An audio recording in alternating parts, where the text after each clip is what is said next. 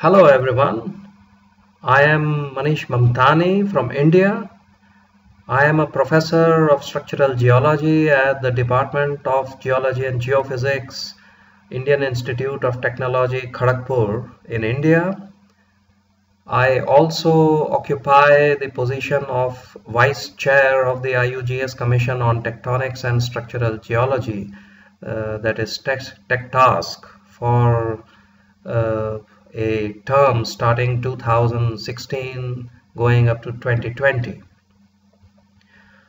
I have always wondered as a student of structural geology that what actually goes into identifying the correct reference frame for kinematic studies in structural geology. Many times we come across rocks in the field that contain foliations and lineations, and textbooks of structural geology always advocate the use of the XZ reference frame of the strain ellipsoid as the correct reference frame for kinematic studies. But how easy or how difficult is it to actually identify this XZ reference frame in the field? And if you can't identify it in the field in several cases, as we shall see during the course of this PPT, then what are the solutions so that information about the reference frame can be extracted using certain laboratory techniques? So this is the motivation for making a monthly seminar out of this particular question about identifying the correct reference frame for kinematic studies in structural geology. As we are aware that identifying the correct reference frame is very critical in kinematic analysis and in structural geology, because many structural geological investigations, they require the determination of the sense of shear, and this kinematics plays a very important role in understanding large-scale tectonics as well as micro-scale processes.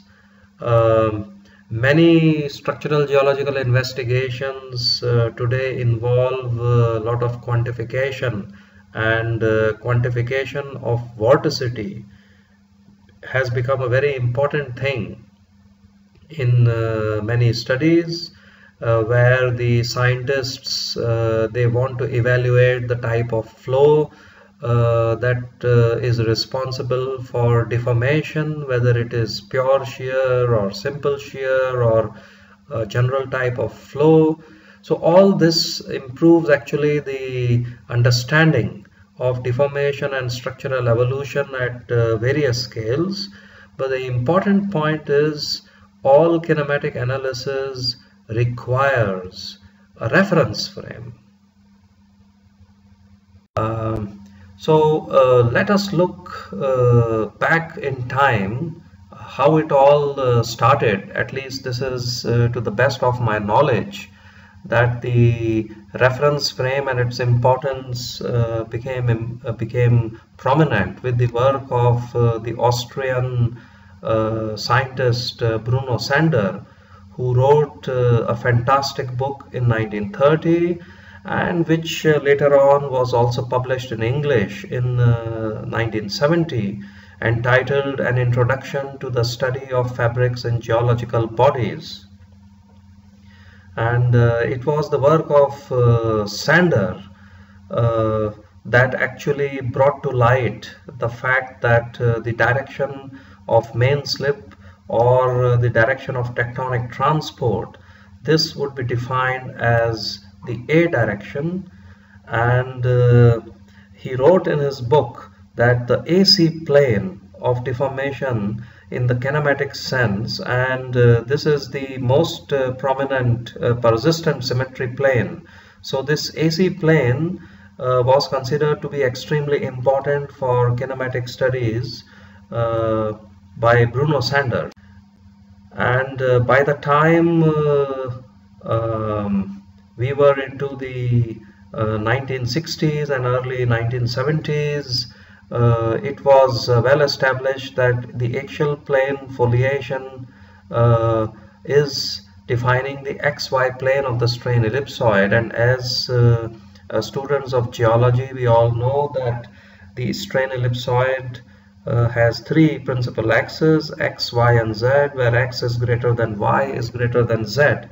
So if we look at the works of Ramsay in the late 1960s, Sedans and Wood in the early 1970s, and then by the time we come into 1976 and then 1980s, the work of Professor Ghosh from India, it was well established that the foliation plane that we see in any deformed rock, like say a schistosity in a schist or a gneiss in a gneiss, a slaty cleavage in a slate, this defines the XY plane of the and when we go further ahead in time, we come to the mid 1980s, and then into the 1990s, it was very common to come across terminology like the XZ section of the strain ellipsoid, and this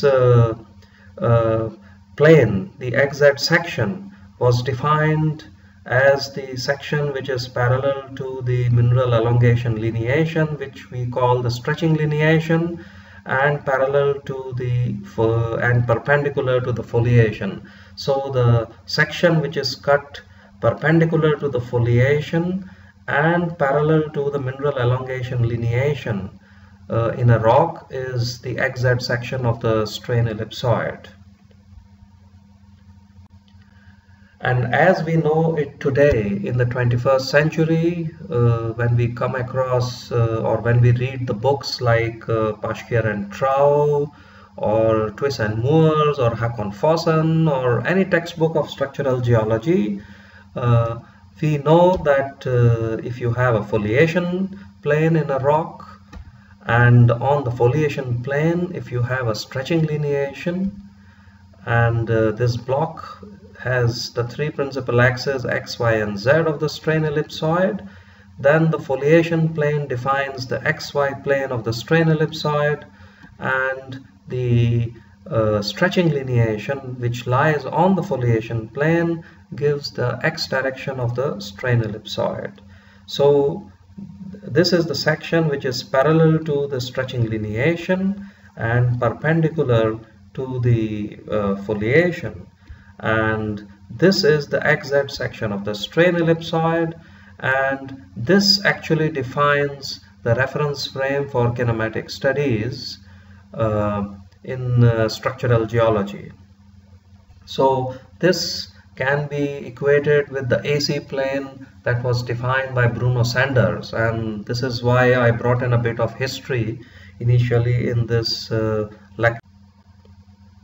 And this plane, which is the XZ section or the XZ plane of the strain ellipsoid, this is the section which is the most important one for kinematic studies, and it contains all the important shear sense indicators that we commonly study as students, and we see these fantastic diagrams in textbooks which can, the sections which contain all the rotated porphyroclasts and SC fabrics and shear bands and so on.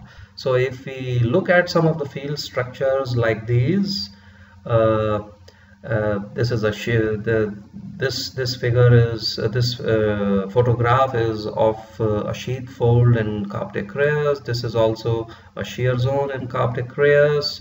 In fact, all these photos are from one of the field trips that I did during the Penrose conference in Coptic Reyes in 2011, and All these sections that we see right now on the screen, these are useful, or these can be used to interpret the sense of shear and perform kinematic studies, if and only if we are sure that this is the exact section of the strain ellipsoid.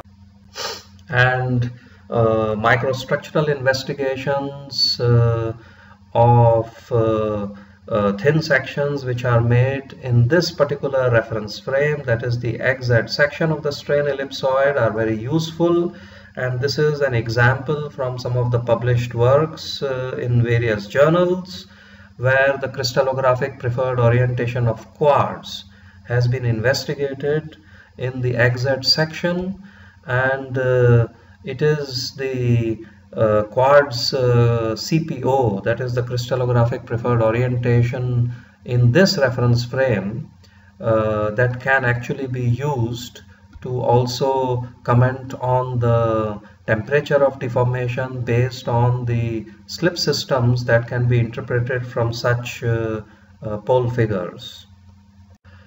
This is another example from a work by Professor Richard Law and his group on the Moyen thrust zone, where the scientists were trying to understand the evolution of quartz CPO in the Moyen thrust zone. And again, as you can see, what is important here is that there is always a need to have a proper reference frame for making any scientifically valid interpretations, and the reference frame always is the XZ section. Here you can see the X being defined by the lineation, and the plane XY plane is defined by the trace on this particular diagram, this grain shaped foliation, which is marked on this diagram. And this clearly indicates that the reference frame is parallel to the stretching lineation and perpendicular to the foliation. And then if you have other reference frames like the XY or the YZ or the XZ section, then we have different patterns of the crystallographic preferred orientation in these planes, different planes, and this can be further digested or understood by going through various textbooks, etc., which is not really the focus right now. The focus is really that what is the importance of this XZ reference frame in kinematic studies, and then highlight on issues related to identification of the reference frame in areas or in situations where we cannot actually identify the XZ section just on the basis of field studies. So this is another example to drive a point about the importance of the XZ section, which I think I've already done, but just to be more complete from my side. So if I have an XZ section, a thin section prepared parallel to the XZ section of the strain ellipsoid of any deformed rock, then in that case it is these types of areas that can be chosen to comment on the sense of shear and work out the kinematics. We have a block diagram again here in this image, and we know that X is greater than Y and is greater than Z for a strain ellipsoid. That is the foliation plane, that is the stretching lineation which gives the X direction. This is the XZ section. So if I have a rock which contains a stretching lineation, as I show here, and this stretching lineation is now shown by these yellow lines. This is the XZ section, which is parallel to the lineation and perpendicular to the foliation. I make a thin section of this rock, which is prepared parallel to this particular XZ plane, and then I can study the quad C axis using a technique like SEM-EBSD, and then comment on the slip systems and work out the kinematics. So this is the XZ reference frame.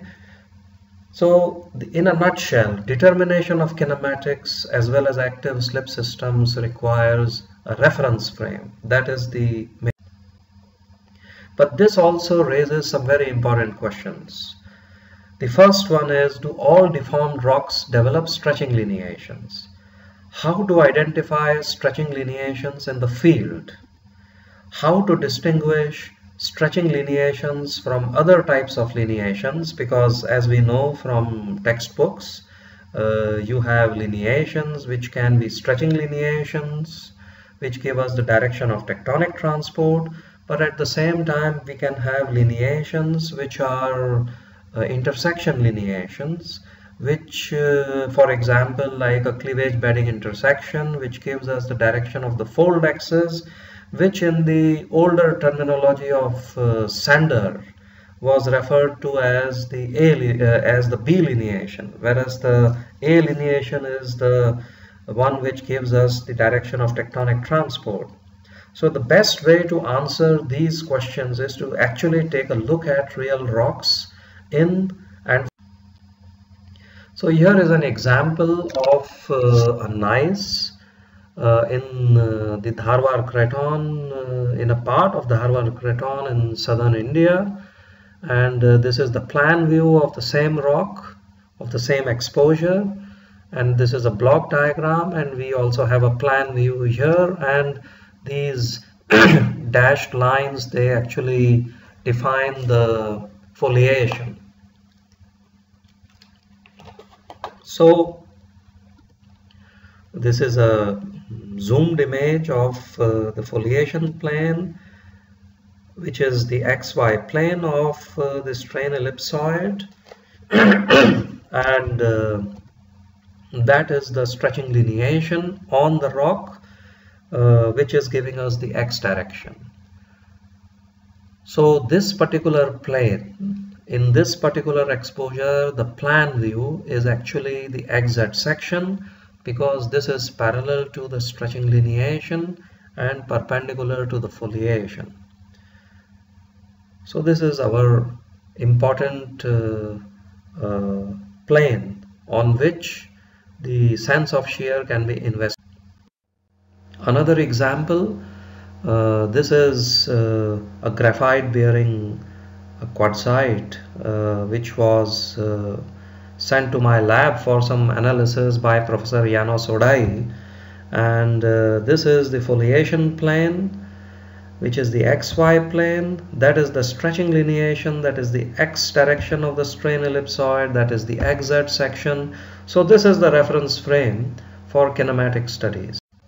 But in comparison to these examples that I just now showed, if we look at this particular micaceous quartzite, which is again from India, and this is in parts of the Eastern Ghats region in eastern part of India, and we have a folded surface here, and that is the axial plane. This is the direction of the fold axis, and this is the intersection lineation, which is formed by the intersection of the axial plane and the folded surface. So again I make a cartoon here, folded surface, axial plane, that is the fold axis, and these dashed lines actually define the intersection lineation, which is formed by the intersection of the axial plane and this particular folded surface. So an important point to be noted now is that this intersection lineation is not parallel to the X direction of the strain ellipsoid. So based on this video, we can take away some very important points.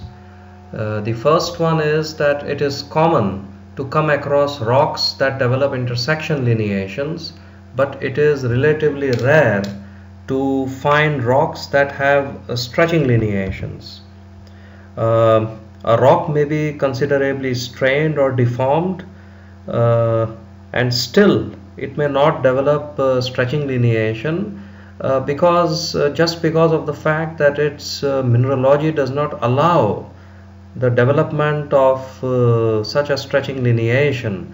For example, if we look at, say, very pure quartzites which have very little mica, then such rocks, you see, they do not develop stretching lineation. In fact, while doing field work in terrains that contain banded iron formations, banded hematite quartzites, banded hematite jaspers, we see that the rocks have been intensely deformed, they are intensely folded, they are refolded, they show superposed folds, but they don't develop even axial plane foliation because the lithology just does not favor the development of such field foliation and lineation.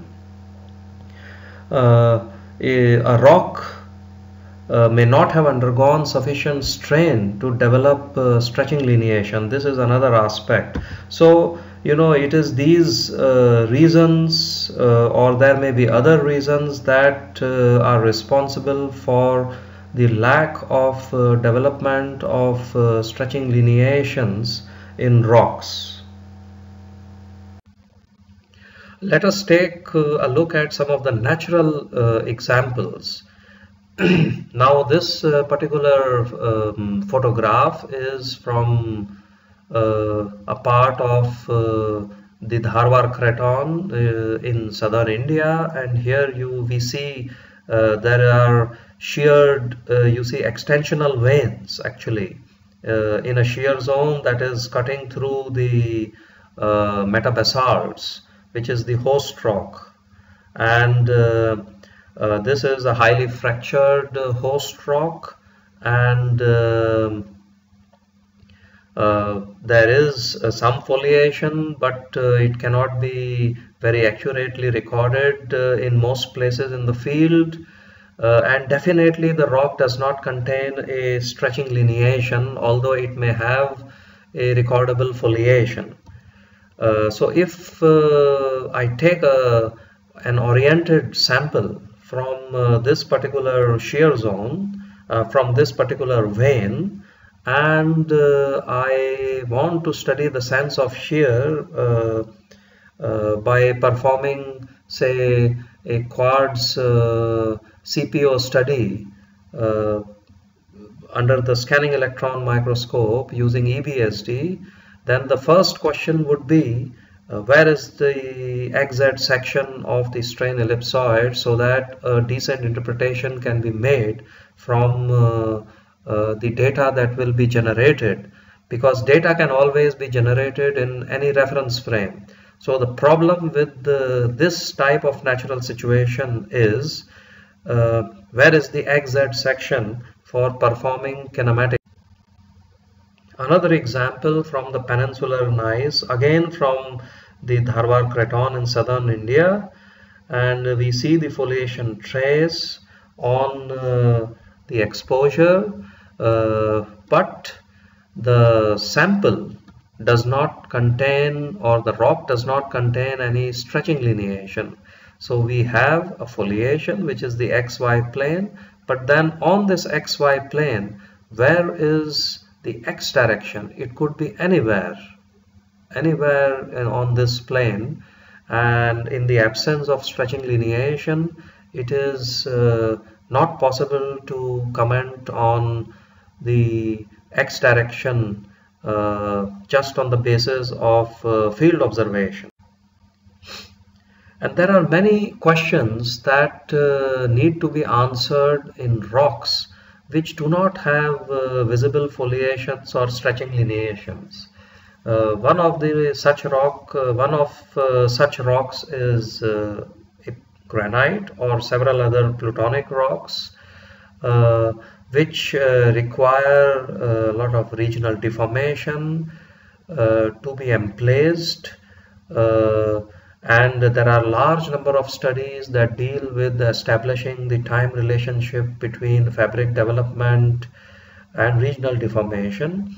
But if one wants to carry out certain kinematic studies or identify strain gradients in plutonic rocks like granite, then one needs information about the principal axis of the strain ellipsoid, and any kinematic study would require the XZ section. But where is the XZ section in such rocks? This is always challenging in structural geology studies. Similarly, here I show some field exposures of metavolcanic rocks, metabasalts, which contain veins from the Gadag region in southern India, and this is a province where gold has been reported in the past. And if one wants to carry out structural studies dealing with the structural control on vein emplacement and mineralization, either in this area or any such similar area in the world, then information about the orientation of the three principal axes of the strain ellipsoid is critical. Also, such veins, you see, they tend to dilate the pre-existing anisotropy and fractures, and many times in such areas where there are metabasalts and metavolcanic rocks, foliations are not visible in the field, and yet there is a systematics in the orientation of veins, and therefore it becomes very important to understand how the regional deformation influenced some fabric development in the rock which may not be visible but it is still there, and then how this fabric which is not visible to the naked eye was exploited by the veins, and subsequently some of these veins got mineralized. So these types of studies dealing with the structural control on mineralization require an in-depth understanding about the orientation of veins and the relation with the XYZ reference frame of the strain ellipsoid. This is an example of a very pure quartz rock, a quartzite, which under the microscope shows a lot of dynamic recrystallization and deformation textures, but in hand specimen or in the field it does not show any foliation or lineation. So if one wants to carry out any kinematic analysis in such a rock, then it is essential to identify the XZ section, as we have already discussed in many previous slides. But then where is the XZ section in the absence of a foliation and stretching lineation? So this leads us to an important conclusion, that there are several limitations of field studies when it comes to kinematic analysis. The takeaway points are: all strained or deformed rocks do not contain visible foliation and or stretching lineation. Many rocks are foliated but lack a stretching lineation despite having undergone general shear that is a combination of pure and simple shear. And I would also extrapolate this a bit further, that it is quite likely that many rocks undergo simple shear, but still, because of the rheology of the rock, they just do not develop stretching lineations. So in such cases, where is the XZ section?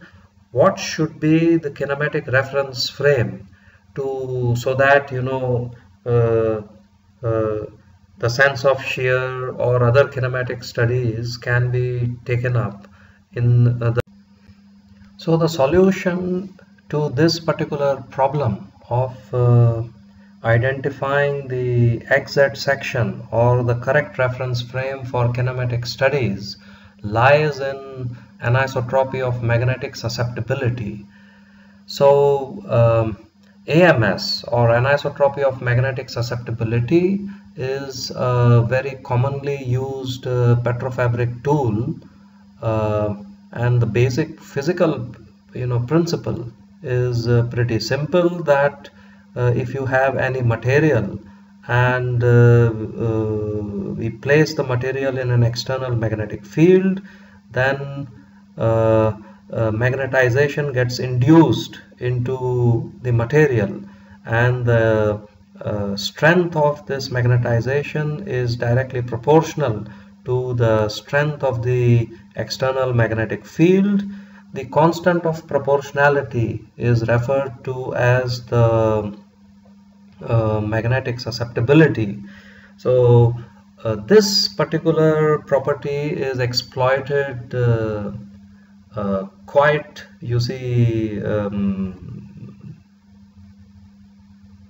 is exploited effectively for petrofabric studies and to determine the reference frame for kinematic studies. So let me explain with the help of a few schematic diagrams.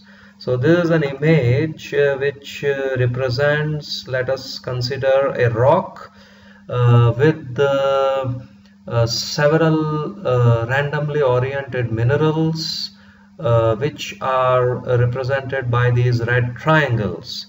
Now when we place this in an external magnetic field, then the induction of magnetization takes place along the long axis of these different minerals, and in a particular position or orientation of this particular sample, we can measure the bulk susceptibility.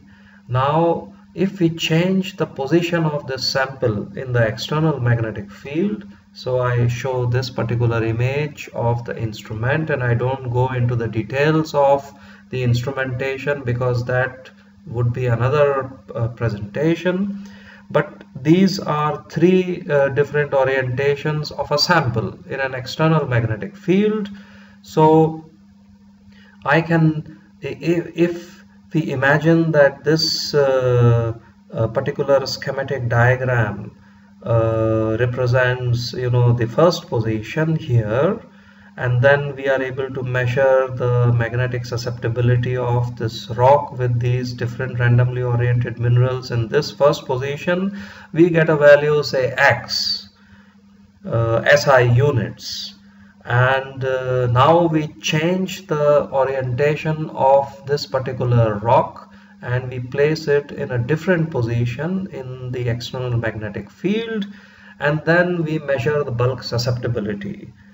Now because of the fact that this particular sample has minerals which are randomly oriented, so irrespective of the position of the sample in the external magnetic field, the magnetic susceptibility or the bulk susceptibility of the sample will have the same value X, because for each position the induction will take place along the long axis of the different minerals, which are in any case randomly oriented. So we can say that or we can consider that sample that has randomly oriented minerals has isotropic magnetic susceptibility, or the sample is magnetically isotropic because it has the same magnetic susceptibility in every position of the sample.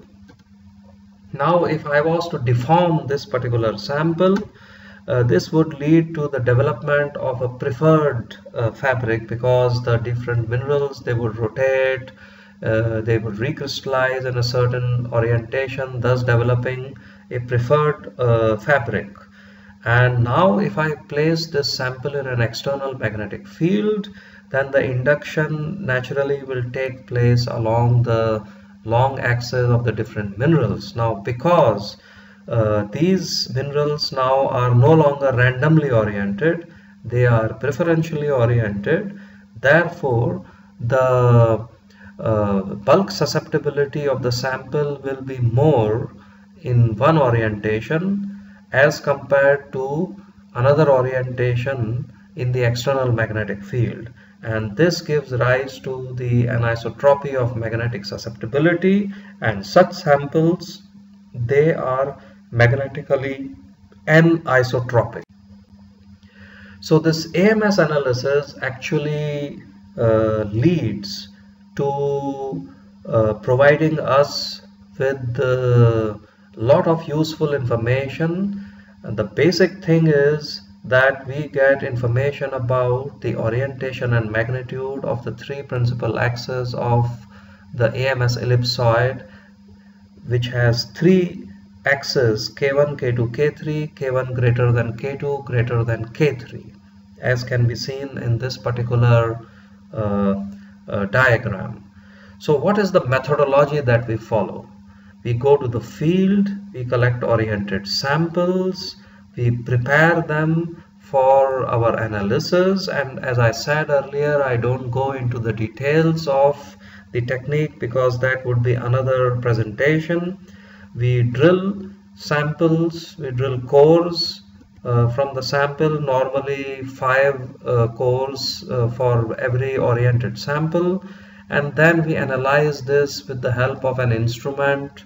The fabric analysis laboratory that I have in IIT Kharagpur in my institute is the KLY4S Kappa bridge, which is manufactured by Egico, which is a company in Czech Republic. And once we analyze the AMS, then we get data of the three principal axes of the AMS ellipsoid, which can now be plotted on lower hemisphere equal area projections, and then the mean orientation of K1, K2 and K3 for each individual block sample can be analyzed. The plane that contains the K1 and K2 axis defines the magnetic foliation plane. The magnetic lineation is defined by K1, and K3 is the pole to the magnetic foliation. So let us look at some of the data that we get from AMS. As I said, the magnitudes and orientations of the principal axis of the AMS ellipsoid, where K1 is the magnetic lineation, K3 is the pole to the magnetic foliation. We also can then compute or calculate the degree of magnetic anisotropy, which is a measure of the eccentricity of the AMS ellipsoid. We can also determine the shape of the ellipsoid, whether it is oblate or, and then this information of the AMS ellipsoid and the orientations of the principal axis of the AMS ellipsoid can be equated with the three principal axes of the strain ellipsoid. And now I show you an example to justify this particular equivalence of the principal axis of the AMS ellipsoid with the principal axis of the strain ellipsoid in an LS tectonite from Greece, you see. So let us look back once again at the block diagram and digest it and rather revise it once more, that we have a foliation bearing rock where the XY plane is defined by the foliation and the X direction by the stretching lineation, and the section parallel to the stretching lineation and perpendicular to the foliation is the XZ section. Now this sample from Greece, this contains a foliation, the foliation has a stretching lineation, and based on the visible fabric, that is the foliation and the stretching lineation, we know we can identify the XZ section of the strain ellipsoid. Now AMS analysis was done in a core which was extracted from this particular sample, and then the field data and the AMS data were both plotted on the lower hemisphere equal area projection, and we find that there is a fantastic similarity in the orientation of magnetic data and field data. So here we see that the star represents the pole to the field foliation, and this orientation is similar to the pole to the magnetic foliation, which is defined by this, which is represented by the circle. And the stretching lineation that was measured in the field has an orientation which is similar to the orientation of the magnetic lineation. So what this particular study and comparison of the field data and the AMS data reveals is that in a rock which is an LS tectonite, we are able to demonstrate the similarity between the orientation of the XZ plane of the strain ellipsoid and the K1 K3 plane of the AMS ellipsoid. And then in this particular XZ section, we are of course able to do a lot of microstructural studies, measurement of quartz CPO and so on.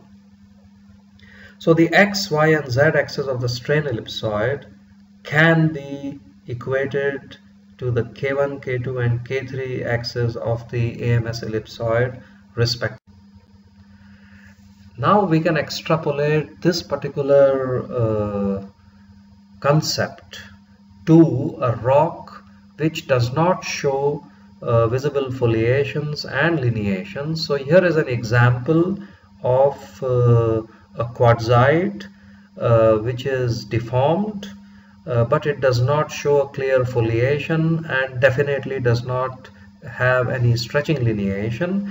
So we perform AMS analysis on such a sample, and then we want to identify the XZ section of the strain ellipsoid, and then we are interested in preparing a thin section parallel to this XZ section. But we use now AMS to identify the K1 K3 reference frame and then prepare a thin section parallel to the K1 K3 section, K1 K3 plane.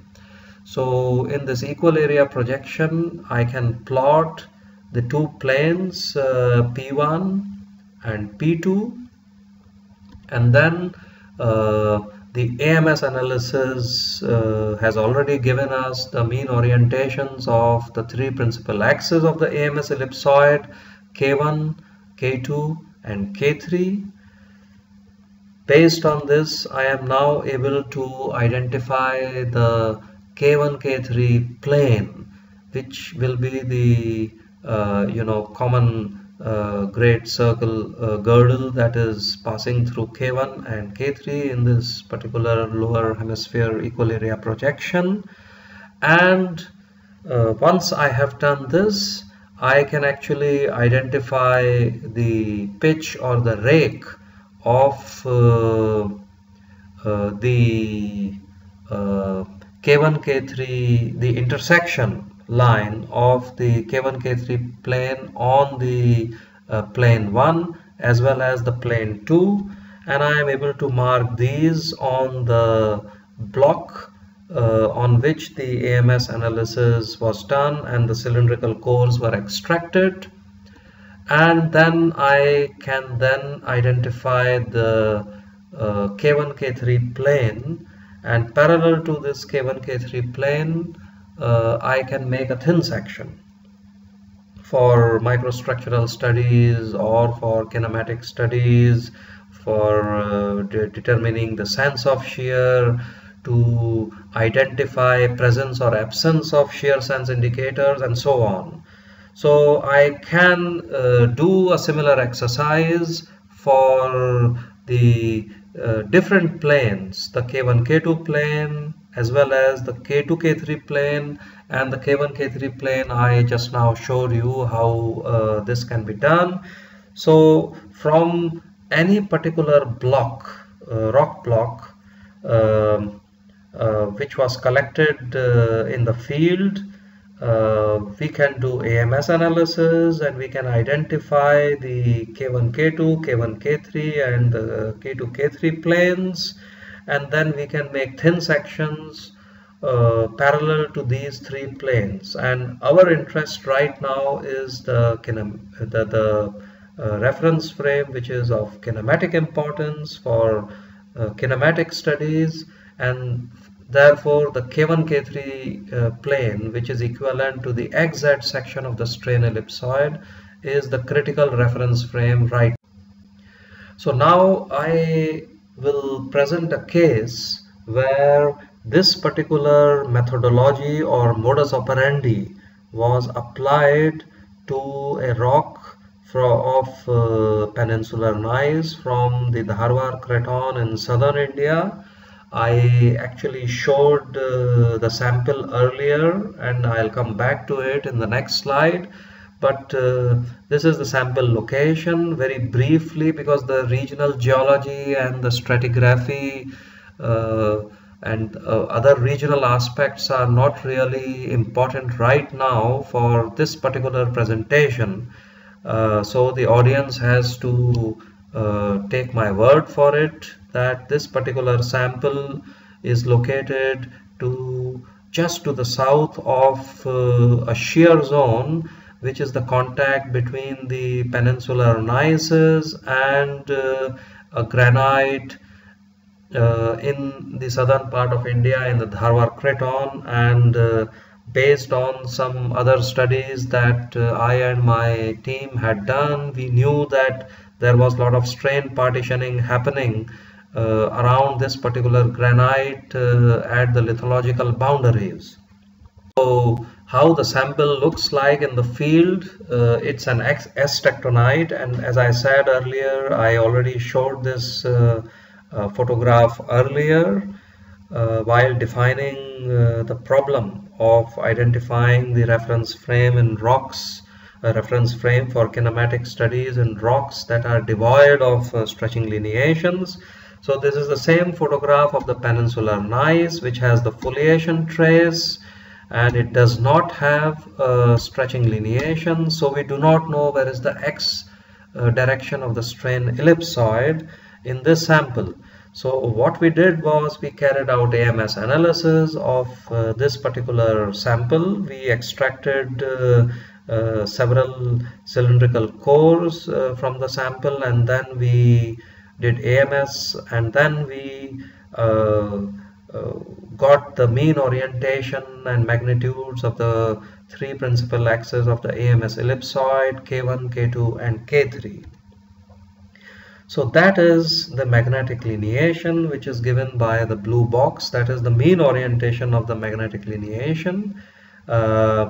This star shows the orientation of the field foliation pole, because as I said that the rock has a foliation, it is an S-tectonite, but it does not have a stretching lineation, and that is the pole to the magnetic foliation though. So this is the mean orientation of K3, which is the minimum principal axis of the AMS ellipsoid, and following the methodology that I showed in the previous slide, we can determine the K1 K3 plane in the block sample which is remaining after AMS analysis, and this K1 K3 plane gives us it represents the XZ section of the strain ellipsoid, because K1, K2 and K3 are equated with X, Y and Z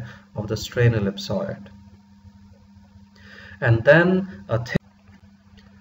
so now once we have a thin section which is prepared parallel to this K1 K3 plane, then we can study the microstructure in that thin section, as well as we can perform EBSD studies under the scanning electron microscope in that particular, you see, K1 K3 reference frame, which is equivalent to the XZ reference frame of the strain ellipsoid.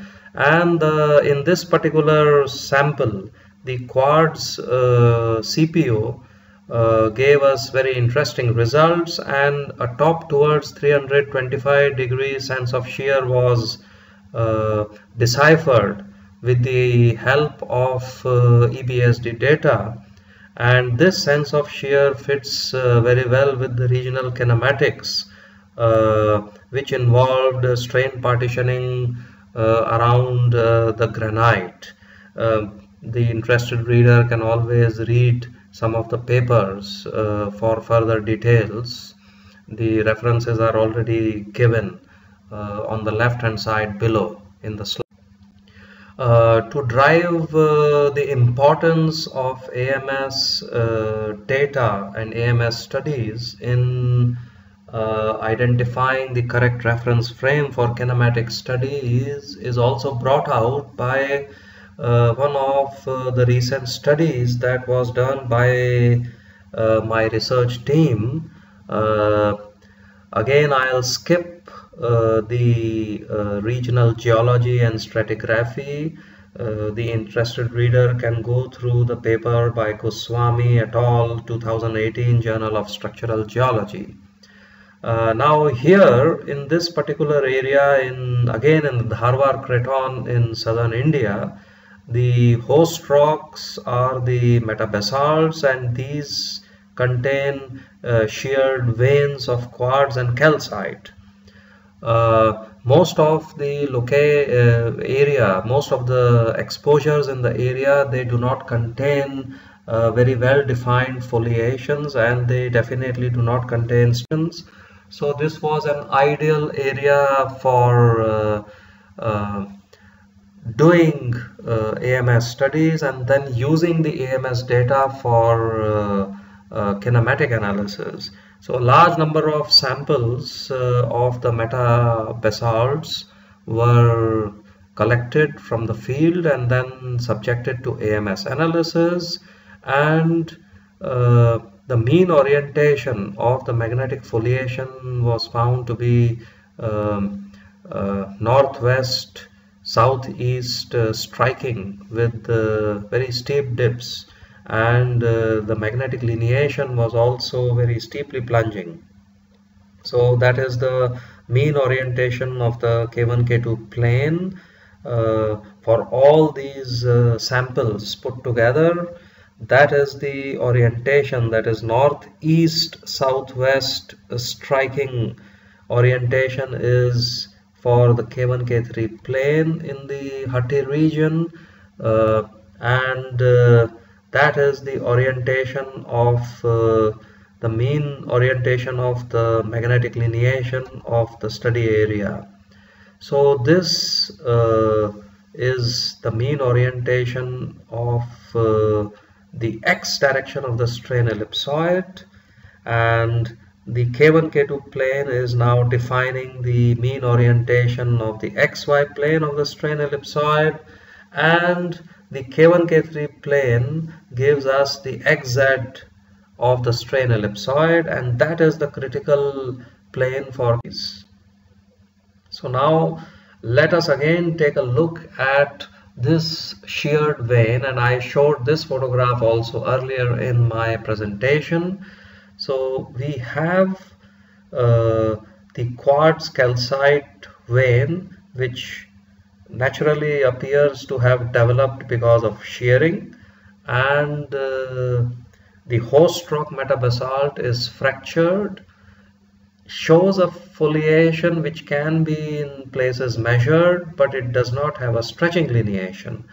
Now we do not know whether this is actually the XZ section of the strain ellipsoid. So if we want to do anything with such an oriented sample in terms of kinematic studies, then we need to actually know the reference frame.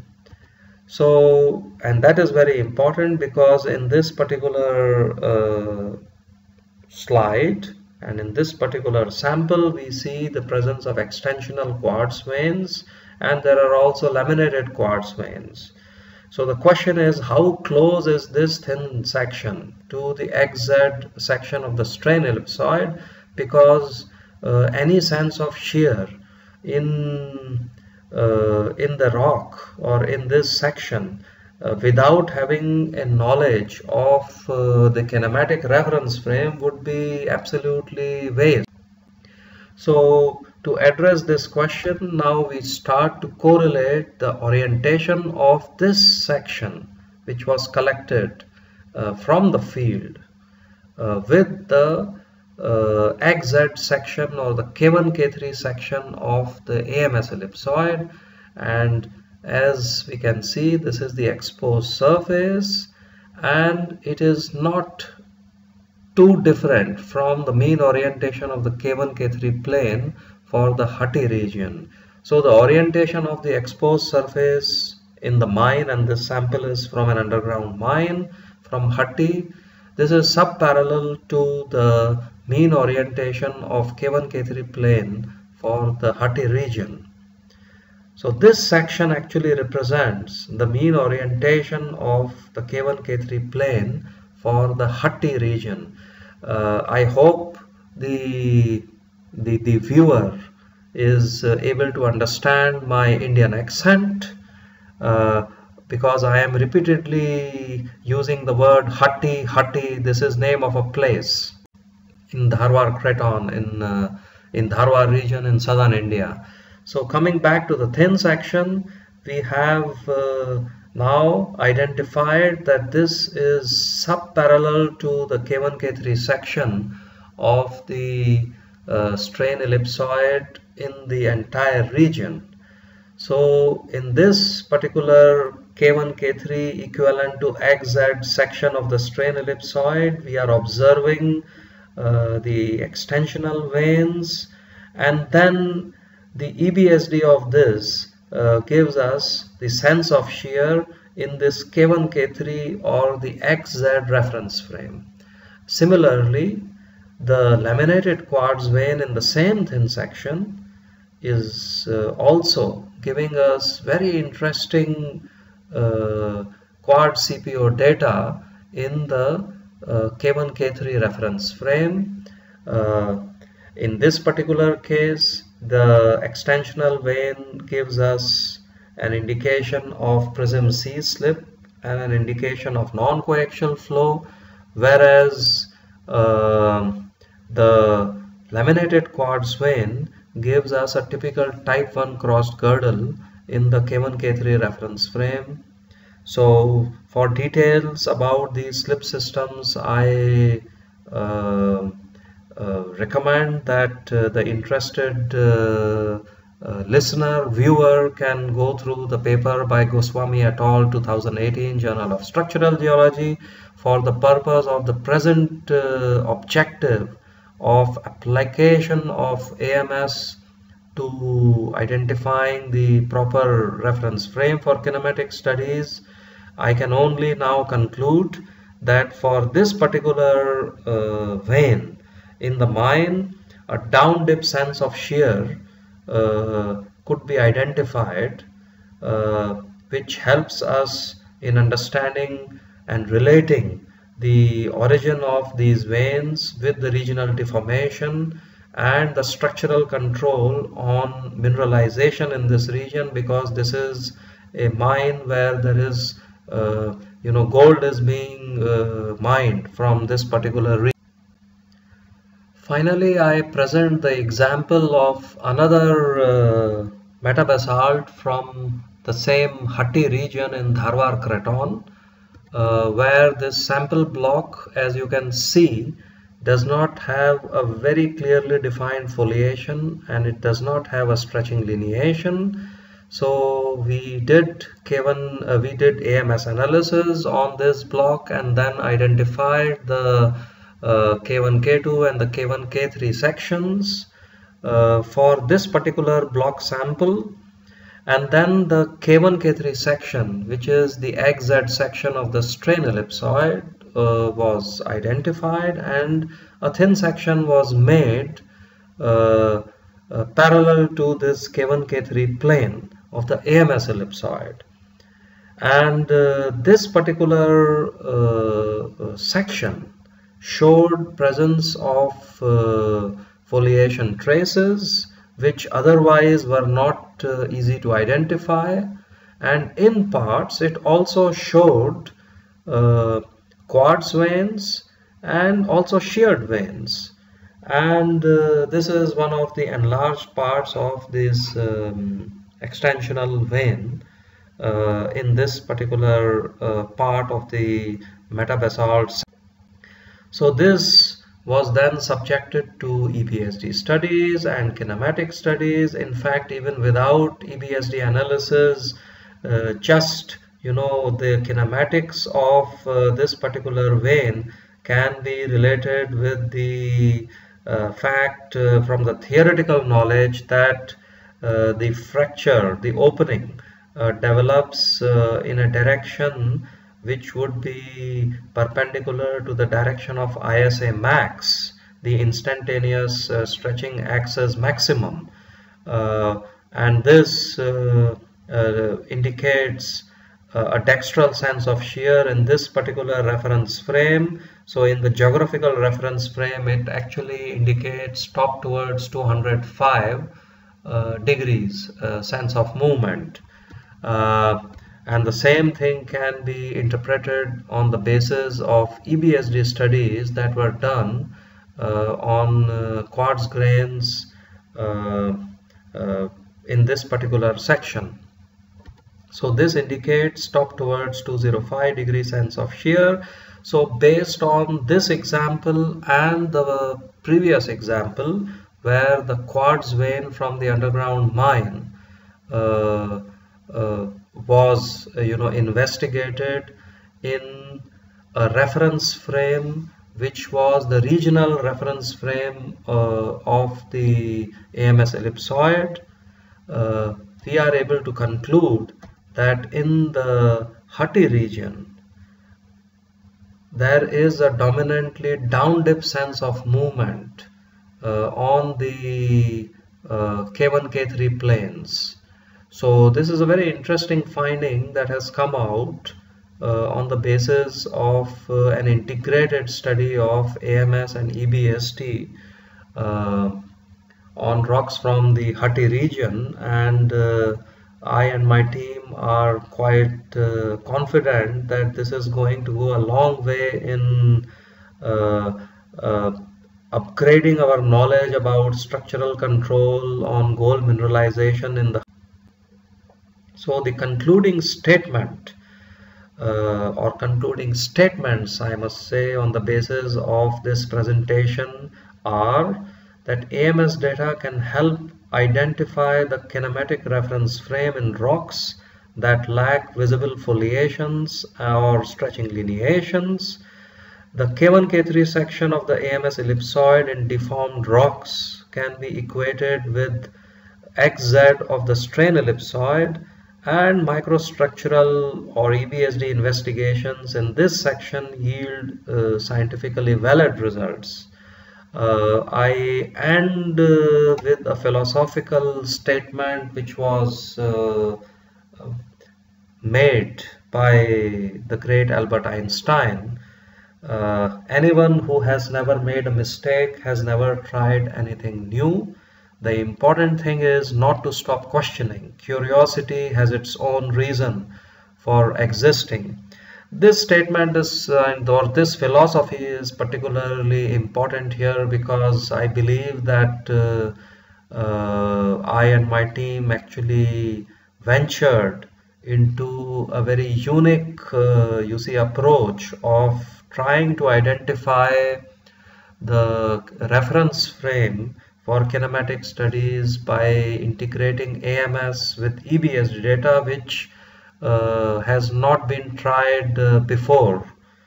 So we tried something new, and we hope to keep our motivation and curiosity alive to keep doing new things.